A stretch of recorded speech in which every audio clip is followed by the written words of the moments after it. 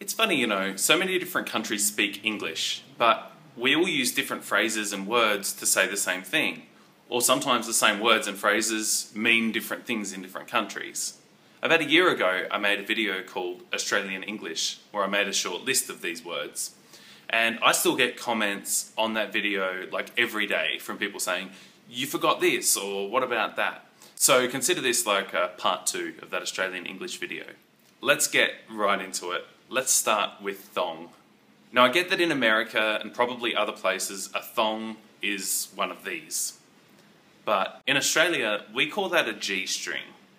And a thong in Australia is actually what you call a flip-flop, which I'm sure causes a little bit of awkward embarrassment with tourists. Another one that can be awkward is rubber. It's a condom, right? Well, in Australia, a rubber is actually an eraser for a pencil. And then there's jocks, right? A jock is what, like a hunky dude? Well, in Australia, jocks are what we call our underwear. This one's funny for us. The word fanny. Okay, so in America, I understand that a fanny is a bum, an ass, right? Well, in Australia, the fanny is the ladies' bits.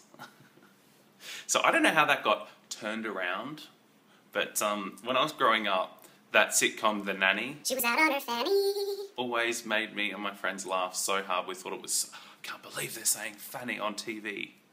Okay, now this one confuses me all the time. In Australia, we call these chips and these chips. Now, I get that in America you call these chips, and in England they call these crisps. Yet they still call these chips, but in America you call those fries. Okay, my brain's starting to hurt already. And what about what you put on them? Ketchup, okay? Well, we call that tomato sauce. Well, we used to call it tomato sauce. This one's confusing. When I was growing up, we didn't have ketchup. But now, when you go to the supermarket, or grocery store as you might call it, we can buy tomato sauce or ketchup, which I still think is the same thing, so it's starting to get confusing. Okay, here's another one. How about the sidewalk? Sidewalk is what you call it in America. We call it a footpath, and in England, they call that a pavement, I think. Vacation, you know, you say you're going to go on vacation, we call that holiday. We just go on holiday. A cell phone, we call a mobile, or a mobile phone. Not mobile, mobile. Faucet, now from what I can make out, this is what Americans call a faucet, which we call a tap. We put petrol in our car, or sometimes I guess we call it fuel. In America they call it gas. I don't know what they call it in England. I guess they call it petrol as well. Now this is an interesting one, an elevator. Okay, now I'm guessing most places in the world call this an elevator.